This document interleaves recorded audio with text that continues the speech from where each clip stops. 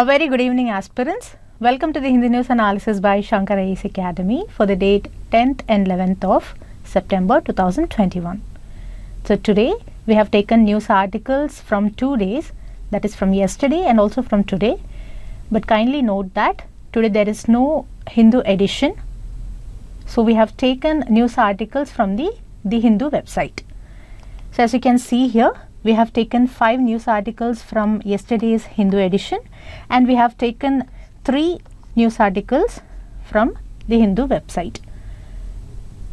And we have one editorial discussion, and the second discussion is going to be based on an important civilization in the South India. And the next discussion is going to be based on this term, emerging fuels. And the next discussion is going to be focused on an important fundamental right, which is the right to privacy. So don't miss this. This is important from mains perspective. It will help you in your essay answer writing also.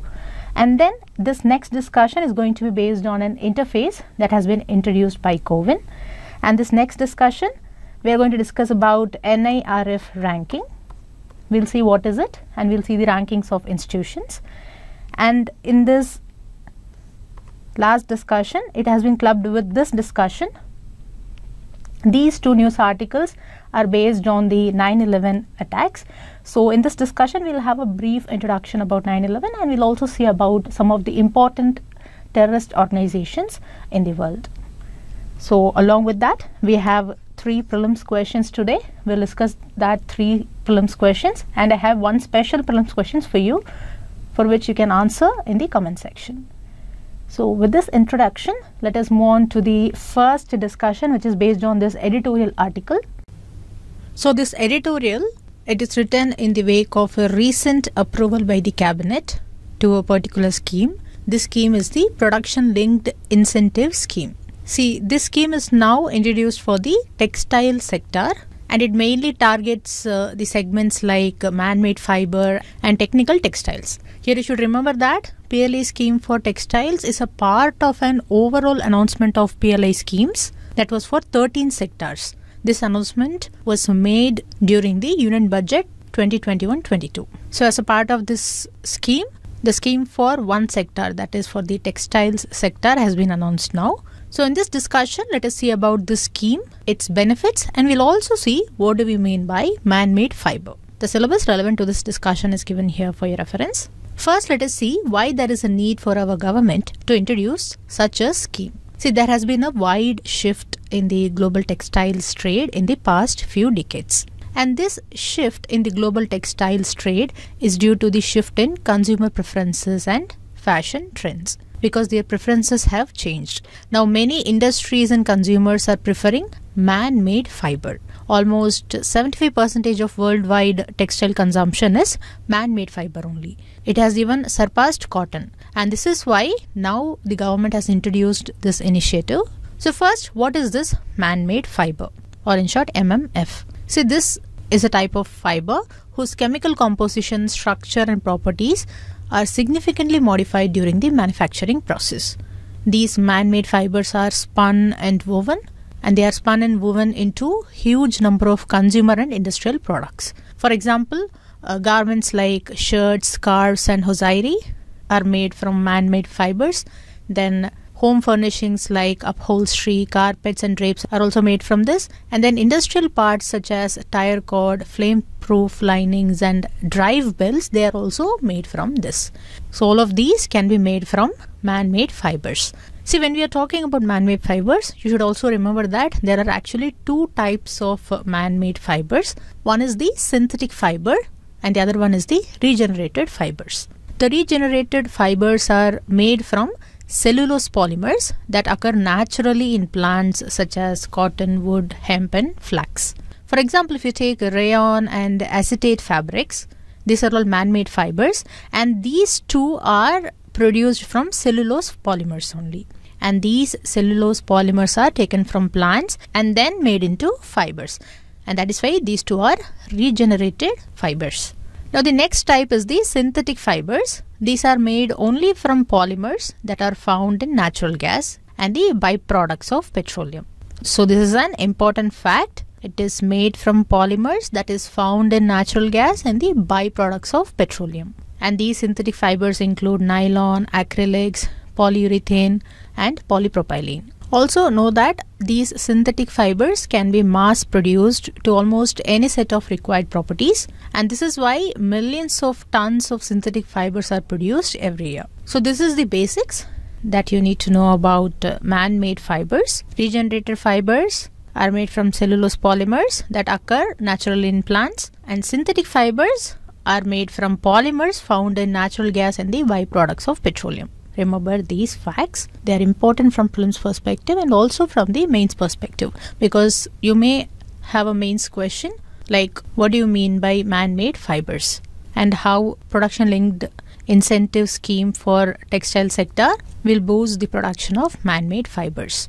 So simple question like this can also come in mains examination, and that is why it is important to know such kinds of facts. Now let us move to the editorial discussion. Now only the government has introduced the scheme that focuses on man-made fibers. So what about before? See, India's textile and clothing exports generally have continued to remain dominated by cotton and other natural fiber based products only. MMF was also a part of it, but it contributed less than 30% of India's textile and clothing export. And this is why now we have introduced the PLI scheme. So what is the aim of this scheme? It is to specifically focus investment attention on 40 man-made fiber apparel product lines, 14 MMF fabric lines and 10 segments or products of technical textiles. So totally 64 items have been chosen. These have been chosen mainly because they are among the top traded lines in the global market, and secondly they are chosen because India is having less than a 5% share in each of these items. So to increase India's share in these items, now this scheme has been introduced. Now apart from focusing investment attention on these 64 items, the eligible producers will also receive incentives under this scheme. And such incentives will be given in two phases. First, it will be given over a 5-year period, and for this purpose the firms should satisfy certain conditions. First condition which they have to satisfy is that the firms should invest at least 300 crore rupees into plant and machinery over 2 years. And second condition is that such an investment should be made for making a special product. And another condition is that that firm would need to hit a minimum turnover of 600 crore rupees. Now once all these conditions are satisfied, then that firm becomes eligible to receive the incentive over a 5-year period. Now this is the first level. Now the second level, here also two conditions have to be satisfied to be qualified for the incentive. First condition is an investment of 100 crore rupees should be made. Along with this, a preset minimum turnover of 200 crores is needed. So if these two are satisfied, then it will enable the firm to be qualified for the incentive. So these are the two levels of incentives. So now what are the overall benefits of this scheme, or the expected benefits of this scheme? See, the first benefit is that there will be an increase in investment and also employment. It is expected that this scheme will lead to fresh investment of more than 19,000 crore rupees in the textile sector, and this will also lead to a cumulative turnover of over 3 lakh crore rupees in this sector. And therefore there will be additional employment opportunities of more than 7.5 lakh jobs in this sector. In addition to this, it will also benefit several lakhs of people who are involved in the supporting activities in the textile sector. Another important thing is that the textiles industry predominantly employs women. We know that. So therefore this scheme will empower women, and it will also increase women's participation in the formal economy. Now apart from these two, there is also a big advantage with this scheme. See, this scheme gives priority to backward areas. For example, priority is given to the aspirational districts, Tier 3 towns, Tier 4 towns, and even priority is given to the rural areas. And the priority is given for the investment under this scheme. Apart from this, industries will also be incentivized to move to these backward areas. So this will lead to the development of these backward areas, and therefore it is expected that this scheme will positively impact states like Gujarat, Uttar Pradesh, Maharashtra, Tamil Nadu, Punjab, Andhra Pradesh, Telangana and Odisha. So on a whole, we can say that this initiative or this scheme will increase the support for the man-made fiber segment, in the textile sector, and it would also enhance investment in the capacity creation. And this in turn will increase our textiles exports. And on the face of it, we can say that this scheme appears to be designed with a fair deal of thought. But its operational success is likely to depend on how new entrepreneurs and existing companies are going to use this scheme profitably. They have to make fresh capital expenditure during this pandemic trying times to make this scheme a success. So now it is in the hands of the entrepreneurs and the existing companies in the textiles sector to make good use of this scheme. So in this discussion, we discussed in detail about the production linked incentive scheme for textile sector, that is mainly targeting the man-made fiber segment and the technical textiles segment. We saw about man-made fibers also, and finally we also saw the benefits of this scheme. Now let us move on to the next discussion. This discussion is going to be based on this news article from yesterday's newspaper. It talks about an ancient civilization in South India. Actually, this news article is about the statements made by the Tamil Nadu Chief Minister regarding the civilization. He actually talked about the Porunai civilization. So in this discussion, let us see about the civilization, and along with this, we'll also see some of the important archaeological excavations in Tamil Nadu. First of all, let us start with the sites of excavations. We know that in Tamil Nadu, many archaeological excavations are going on. And it is going on in Keezhadi, Adichanallur, Sivakalai, Korkai, Kodumanal, Mailadumparai and Gangaikonda Cholapuram. And in these places, many ancient items or objects were unearthed. So remember these places are situated in the present day Tamil Nadu, and currently archaeological excavations are going on in these places. And after objects were unearthed from these excavation sites, carbon dating have been done on these objects, and based on this, several findings have been made. And these findings have been listed by the Tamil Nadu Chief Minister, and these findings are expected to provide insights into the Tamil civilizations that existed way before other prominent civilizations. So first, we are going to see about the site of Sivakalai, which is situated in Thoothukudi district of Tamil Nadu. In this site, a burial urn was found. In this urn, rice with soil was found, and it was found to belong to the Thamirabharani Civilization. And after this, the rice and the soil was sent for analysis, and now the carbon dating of this soil and rice has indicated that they belong to some 3200 years ago, that is around 1155 BC. So that means this civilization of Thamirabharani civilization existed way back in 1155 BC. Now why it is named as Thamirabharani civilization? See, it is a river in Tamil Nadu. Thamirabharani is a river in Tamil Nadu, and this civilization existed along this river. This river flows in southern Tamil Nadu, and also note that this civilization is what is also referred to as the Porunai civilization, which we saw in the beginning. And why it is named as Porunai civilization? It is because the historical name of this Thamirabharani river is Porunai, and according to historians, Thamirabharani word is a Sanskritized word, whereas Porunai is the actual Tamil word for this river. Now, apart from calling it as Porunai, this river has been referred with many other names also in the Tamil literature that existed from Sangam era to Nayakar era, that is from 6th century BCE to 17th century CE, and the other names include Tan Porunai, Porunal and Porundam. Now, since this river is gaining prominence, let us see some facts about this Thamirabharani river or the Porunai river. So it is considered as a perennial river that prospers Tamil Nadu.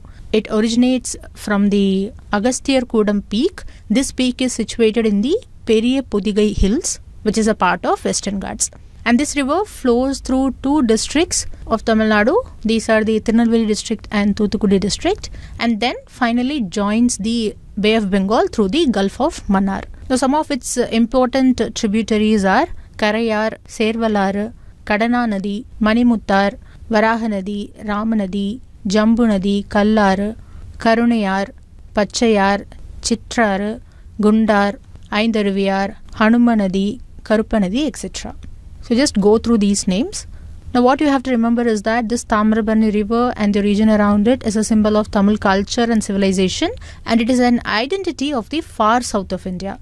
Even if you see in the Tamil and Sanskrit literature of earlier times, the Pandyas who ruled in Tamil Nadu, they were referred to as the rulers of the land where the Thamirabharani flowed. So the land itself was referred using this river only, and that is why this river is very important.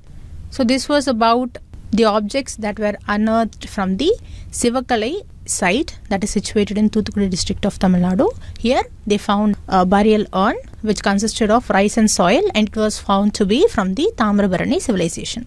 Now let us move on to the next site. This site is the Keezhadi site. In this site, a silver coin was found, and this coin had sun and other symbols. So after analysis, archaeologists have dated this coin to be belonging to pre-Mauryan period.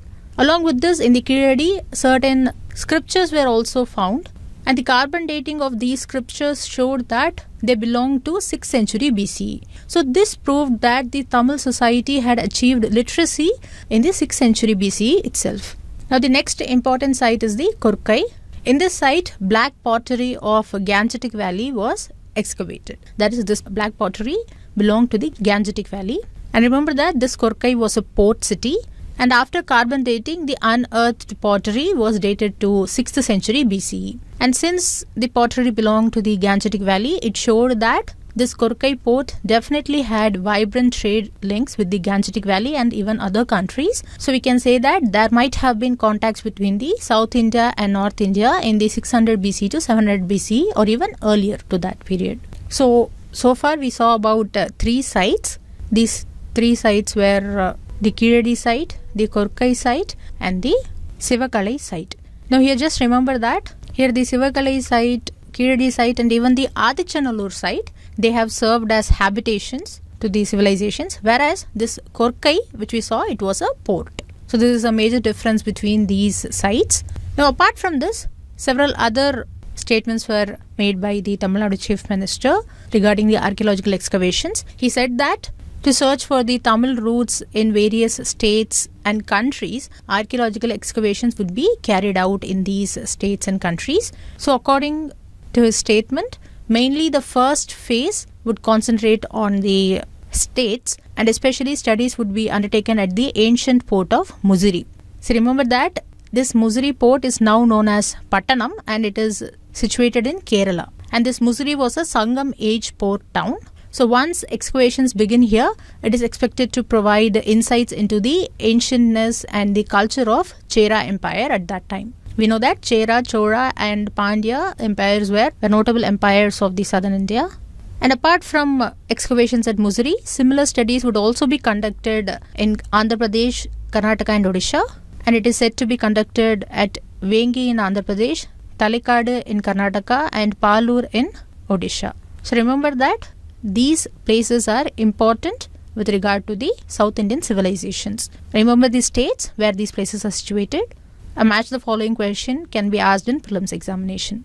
Now we saw that archaeological excavations will also be carried out in countries in search of Tamil roots. So why countries will also be focused? It is because several objects were even unearthed in these countries, and these objects have found to be having Tamil roots. Particularly the potsherds were found, and these were bearing Tamil Brahmi scripts, and these potsherds have been found in many countries. And because of this, it is believed that the Tamils had trade relations with several countries. And based on that, now the Tamil Nadu Chief Minister has said that excavations will be carried out in many countries, and this includes Qusair al-Qadim and Pernika Anike, which is situated in Egypt.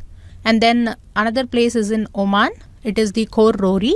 And along with this, certain Southeast Asian countries are also included in the list. Because if you remember, during our previous discussions regarding Cholas, we have learned that King Rajendra Chola, he ventured into other countries and he established supremacy there. And that is why excavations in these countries have to be carried out to find out the Tamil roots exactly. And these countries includes Indonesia, Thailand, Malaysia and Vietnam. So remember all the places we saw in Tamil Nadu. It was the Keezhadi, Adichanallur, Sivakalai, Korkai, Kodumanal, Mailadumpare and Gangaikonda Cholapuram. And then we saw about the Thamirabharani river, and then we saw about the Mussoorie port city, and then we saw about the Vengi in Andhra Pradesh, Talekadu in Karnataka and Palur in Odisha. In these places, excavations will be carried out. And then we saw certain places in the countries where Tamil roots could be found. And these countries are Egypt, Oman, Indonesia, Thailand, Malaysia and Vietnam. So remember these places, it is important from prelims perspective. So with these facts in mind, let us move on to the next discussion. Now let us move on to the next discussion. It is going to be important from the prelims perspective as well as from the mains perspective. In this discussion, we are going to discuss about a new category of fuels. So pay attention. First, let us see what is the news. See, the news is that India and USA have agreed to expand their energy partnership. And they are going to do this by adding another category to the list of areas of cooperation. This category is emerging fuels. Now, this decision was taken recently at the ministerial meeting of US-India Strategic Clean Energy Partnership. In short, US-India SCEP. So remember, this SCEP was launched in accordance with the US-India Climate and Clean Energy Agenda 2030 partnership. It was announced by Indian Prime Minister Narendra Modi and US President Joe Biden. It was announced at the Leaders Summit on Climate that was held in April this year. And now a new category has been added to the areas of cooperation. So with this, there are 5 pillars of cooperation. First one is power and energy efficiency. Second, responsible oil and gas. Third, renewable energy. Fourth, sustainable growth. And the 5th one is emerging fuels. This 5th category has been included now. So now, what is this emerging fuels actually? So it is an alternative fuel. It is an alternative fuel that are under development or already in use. See, like other alternatives, these fuels can increase energy security. It can reduce emissions. It can also improve vehicle performance, and it can stimulate the economy in this way. So our focus should be on the examples of emerging fuels. Today we are going to see about 4 examples: biobutanol, drop-in biofuels, methanol, and then biomethane. First one is biobutanol. So it is also called as butyl alcohol. This can be produced from the feedstocks like corn, sugar beets, and other biomass wastes.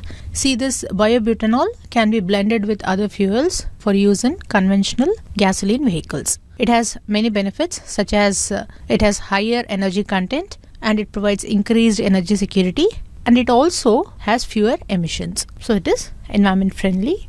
Now the second example is drop-in biofuels.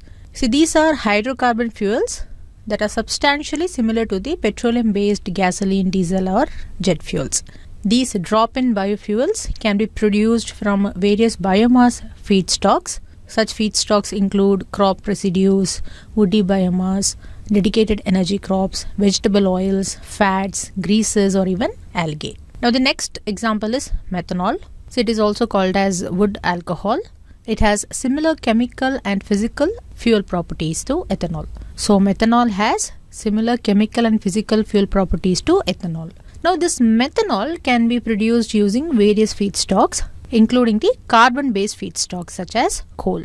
But you should note that, however, natural gas is currently the most economical feedstock for producing methanol. Now methanol also has many benefits, such as it has lower production costs, it has improved safety, and it also provides increased energy security. Let us see how. See, this methanol is cheap to produce compared to other alternative fuels, and therefore it has lower production costs. And there is also improved safety when dealing with methanol because it has lower risk of flammability than gasoline. Apart from that, methanol can be manufactured from a variety of carbon-based feedstocks, as we already saw, such as coal. So its use can help to reduce India's dependence on imported petroleum, and it can increase India's energy security. Now the last example we are going to see is biomethane. It is also called as renewable natural gas. See, this biomethane is a pipeline quality gas. It is fully interchangeable with fossil natural gas. This biomethane is typically composed of 50 to 80% of methane. It has 20 to 50% of carbon dioxide, and there are some trace gases also, such as hydrogen, carbon monoxide, and nitrogen.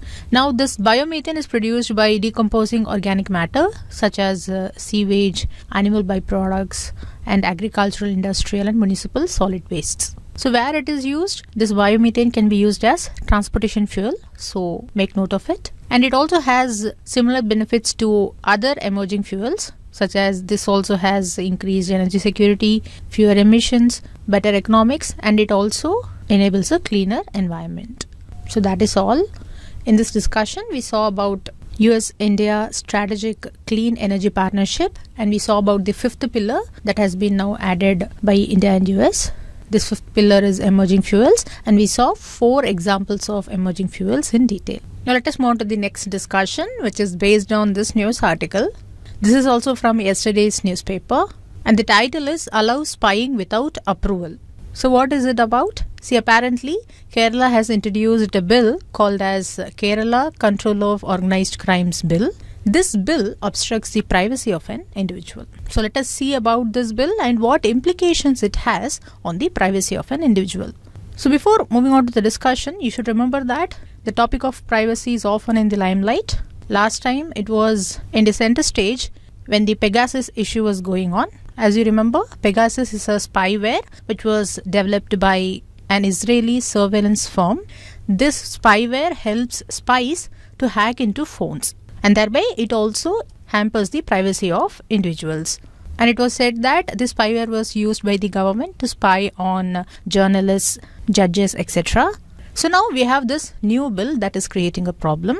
So first, what is this bill saying? See, this is a draft bill which suggests that an officer not below the rank of Additional Director General of Police, that is ADGP, can authorize an application made by the investigating officer within 48 hours of interception. So that means by authorizing this application, the ADGP is permitting the interception of wired communications, electronic or oral communications.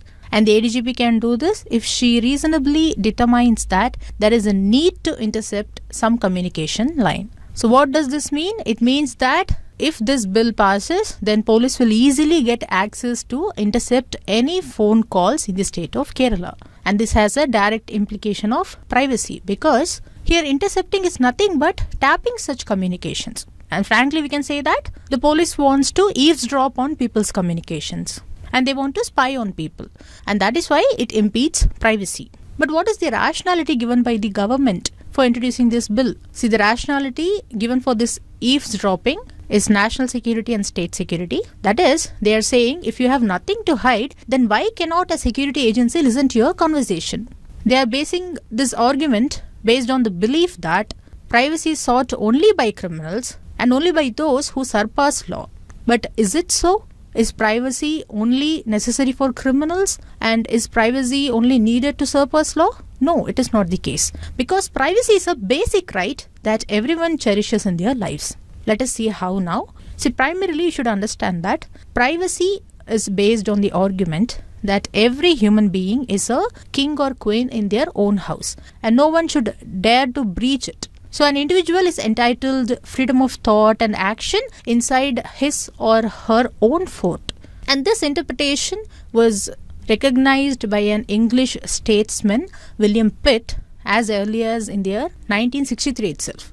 So basically what he means is that privacy is a fundamental right. That means violation of privacy is a violation of fundamental right.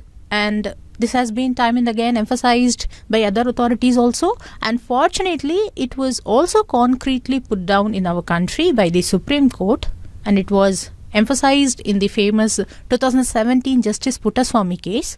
In this case law, Supreme Court recognized that right to privacy is a fundamental right under Article 21 of Indian Constitution. So based on this, we can say that since the bill challenges privacy, it is also a challenge to the fundamental rights under Article 21. So this is one argument which says that privacy is a fundamental right. Now another argument which favors privacy, especially in a democracy, is that it limits the power of government. That is, privacy dictates the government to not to enter a person's life beyond the boundary. So this privacy actually draws a line between the state and the individual by emphasizing on individual freedom, and that is why privacy is important. And we can see that this bill is a direct infringement into this argument. But the next argument is that privacy will ensure a free and unhindered development of an individual. So let us take an example to understand this statement. Consider that someone is constantly watching you, or simply assume that you are writing an exam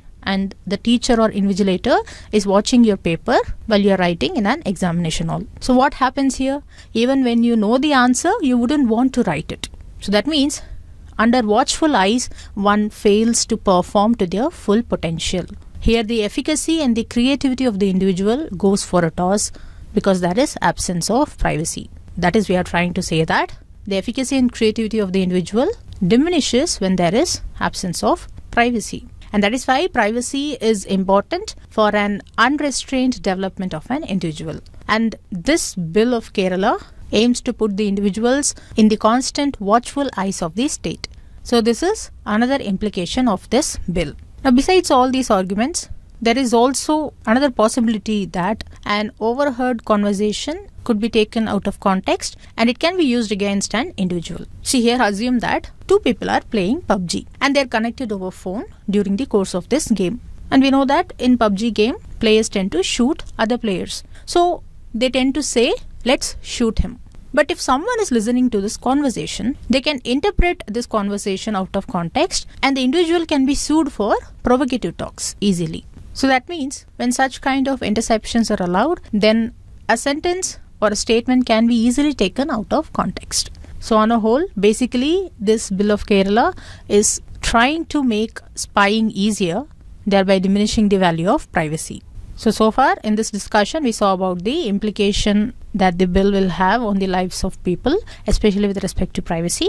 So what is necessary is that it should be subject to careful scrutiny before it can be made into a law. So that is all about this discussion. In this discussion, we saw about the Kerala bill that wants to make interception of communications easier by the Police Department of Kerala, and we saw what implications it will have on privacy. So now let us move on to the next discussion.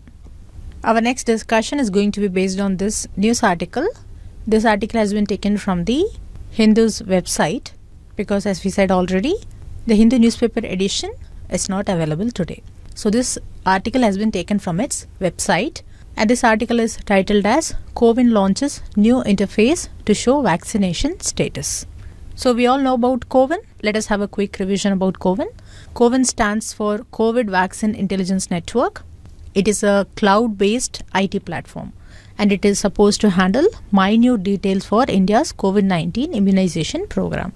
So what are these minute details? It includes registering beneficiaries, allocating vaccination centers, sending text messages with names of their vaccinated beneficiaries, and also live monitoring of the vials containing vaccines in the cold storage. So that means CoWIN is an online platform for the citizens of India to register for COVID-19 vaccination and to schedule their vaccination slots at the nearest vaccination centers.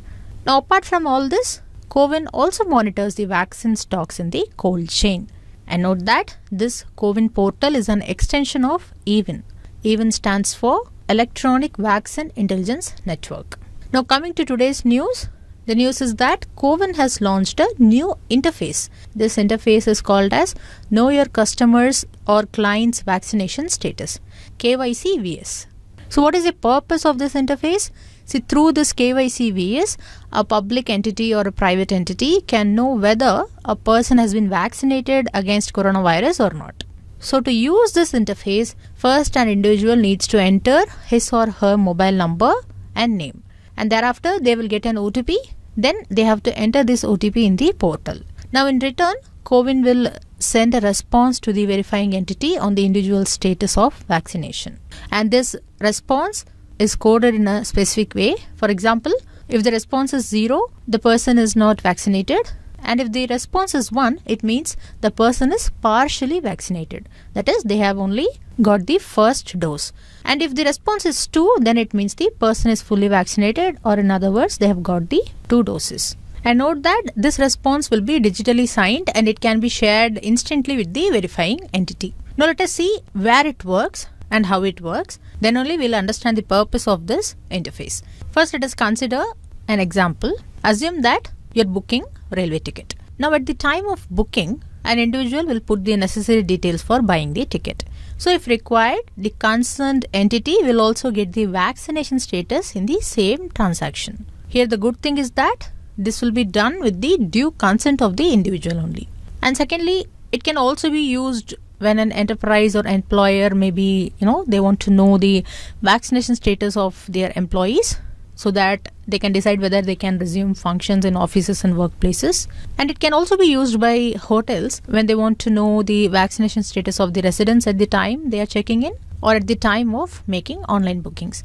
And based on this vaccination status, they can provide the booking or they can refuse booking also. So that means this measure will help to curb the further transmission of virus, and it will also ensure that those who are vaccinated are actually traveling. So that is all about this interface of know your customer or client's vaccination status. This is an interface of CoWIN. Now let us move on to the next discussion. Now let us take up this news article. This appeared in yesterday's newspaper. It mentions that again, the Indian Institute of Technology in Madras has been ranked the best higher education institution in the country. See, this ranking has been provided in the India Rankings 2021. As you know, the India Rankings 2021 is released under the National Institutional Ranking Framework, or in short, NIRF. So now let us have a brief discussion about this framework, about the parameters involved, and then we'll see the 2021 rankings. See, NIRF, that is National Institutional Ranking Framework, was launched by the Ministry of Education. That is, it was launched by the then Ministry of Human Resource Development, which is now called as the Ministry of Education. It was launched in the year 2015. This framework outlines a methodology for ranking higher educational institutions across the country. Especially, it also provides ranking in different domains of knowledge. We'll see these domains later. Now note that this methodology of ranking is drawn from the recommendations by a core committee that was set up by the Ministry of Education. Now, on what parameters these rankings are given? See, for the overall category, broadly 5 parameters have been chosen. The first parameter is teaching, learning and resources, then research and professional practices, then graduation outcomes, then outreach and inclusivity, and then perception. And these 5 broad parameters have been further elaborated into suitable subheads. It has been given here for your reference. You just take note of it. No need to by heart it and all. Just go through it so that you'll have an idea about what are the parameters they are taken into consideration for ranking these institutions. Now we said that NIRF ranks institutions from different domains. So how many domains? There are totally 10 domains plus an overall category. That is, you have a separate overall category and then 10 different domains are there. They are university, engineering, management, medical, law, architecture, etc. Based on these domains, the institutions are ranked. Now, before getting into the 2021 ranking, why such a ranking is needed? What is the significance of it? See, it is important because these rankings act as a guide to students for selection of universities based on a set of criteria. For example, you want to study in the best college or in the best university in our country, then this ranking will tell you where that institution was placed in the NIRF rankings. So based on that, you can decide whether you can go for that institution or not. Now, apart from this, these rankings also help the universities to improve their performance on various ranking parameters, and it helps them to identify their gaps in research, and it provides them with an idea about the areas of improvement.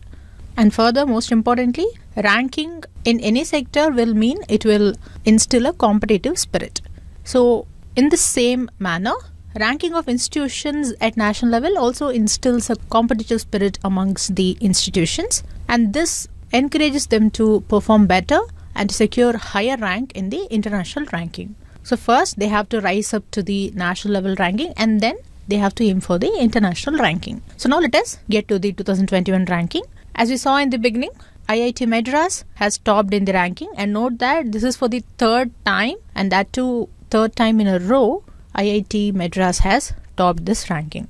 So that means it has been ranked for the 3rd time in a row as the best higher education institution in our country. And even if you take the overall rankings of all the institutions, barring their domains, you can see that IITs actually dominate the overall rankings. As you can see in this list, 7 IITs are in the top 10 positions. The Indian Institute of Science, situated in Bengaluru, has been ranked 2nd. And then we have the IITs in Bombay, Delhi, Kanpur, Kharagpur, Roorkee and Guwahati. Then in the 9th and 10th position, we have the Jawaharlal Nehru University and Banaras Hindu University. Now, what about universities in particular? Which university has been ranked the number 1? It is the Indian Institute of Science, JNU has got the second place. Now among the engineering institutions, again IIT Madras has secured the first position. And if you take the management institutions, then Indian Institute of Management Ahmedabad has been ranked the number 1. And what about medical institutions? The AIIMS in Delhi, that is the All India Institute of Medical Sciences, has gained the top position among the medical institutions. So just remember these names. It will also help you in your state public services examination and in banking examination. So that is all. In this discussion, we saw about the NIRF rankings, why it is needed, and we saw the 2021 rankings in particular. Now let us move on to the next discussion.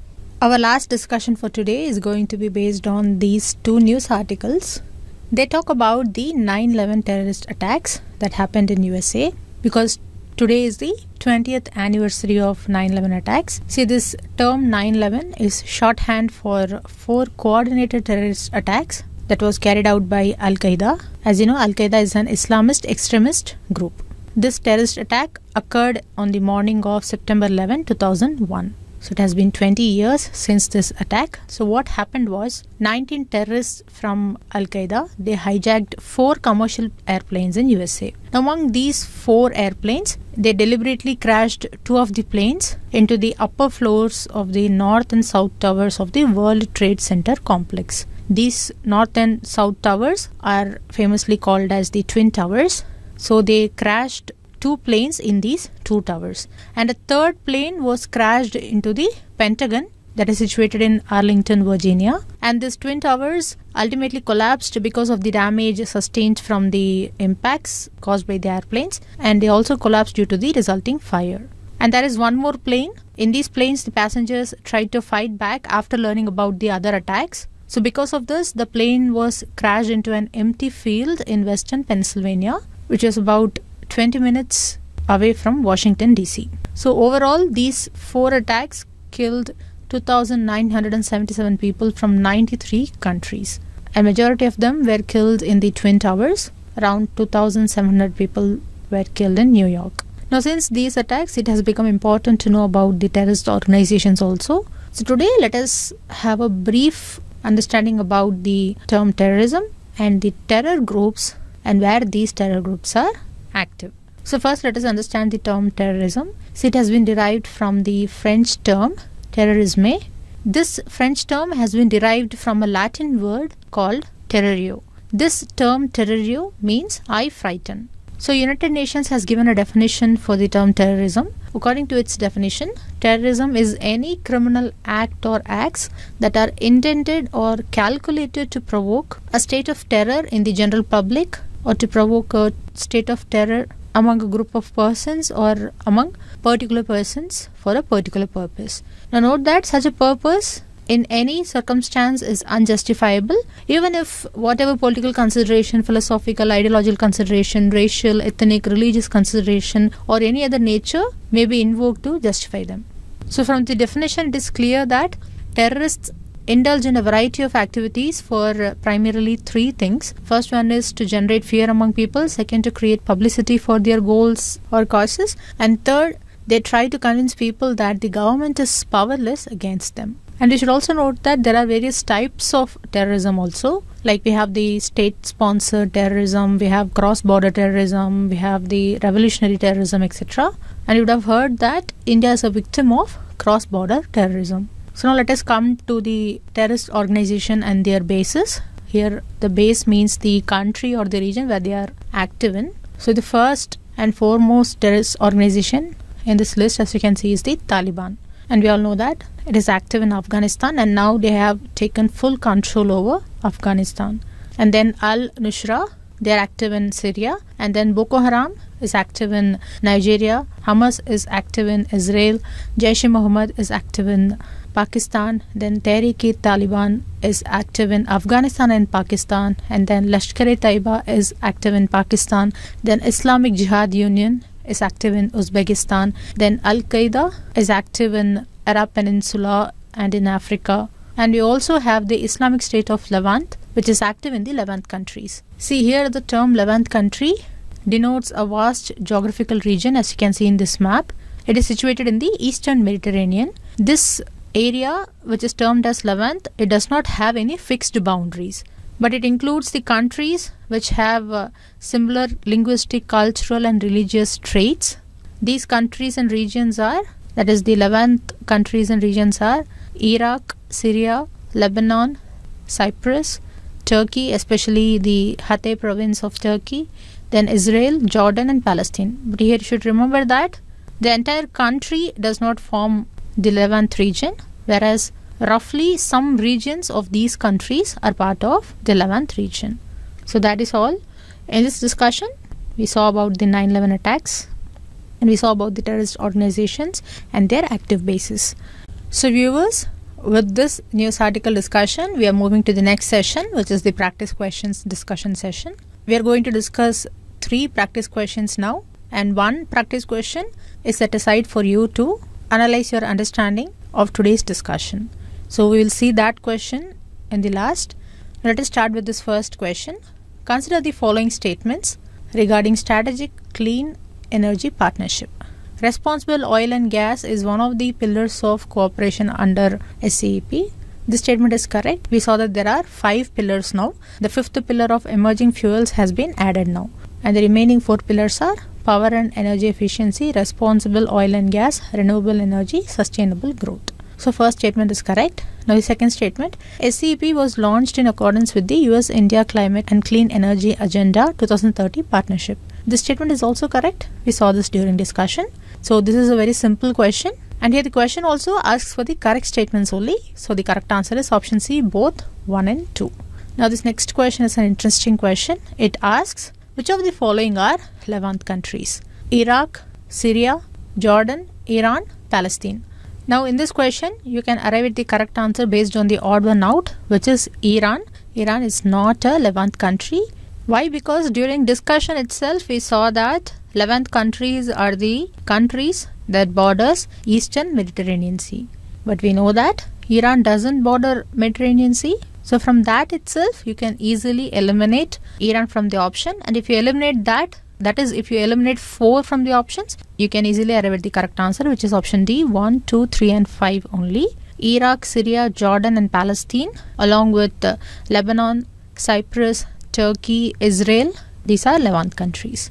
Now this next question is with reference to KYC VS, that is know your customers or clients vaccination status. First statement is it is an interface within CoWIN. This statement is correct. This is an interface within the CoWIN. We saw this during discussion. Second statement, only public entities can verify the vaccination status of individuals. This statement is incorrect because both private and public entities can use this interface to verify the vaccination status of individuals. So the moment you know that statement 2 is incorrect, you can actually arrive at the correct answer because the question asks for the incorrect statements and 2 is present only in option B. So without knowing whether statement 3 is correct or not, you can arrive at the correct answer. So what is statement 3? It is based on consent and privacy. This statement is also correct regarding KYC VS. So option B, 2 only, is the correct answer to this question because it is the only incorrect statement regarding KYC VS in this question. So viewers, with this practice question, we have discussed 3 prelims practice question. Now I have one more practice question for you. This question is based on the Thamirabharani Civilization discussion which we had today. Here 3 places are given, Adichanallur, Kodumanal and Sivakalai. So you have to match these places with one of these given options. You can write the correct answer in the comment section as usual and I will tell you whether your answer is right or not.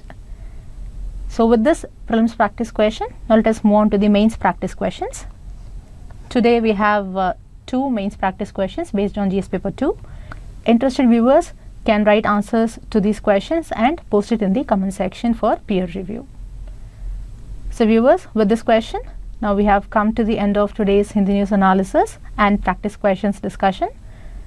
If you like this video, don't forget to like, comment and share, and do subscribe to Shankar IAS Academy YouTube channel for more updates related to civil services preparation. Thank you.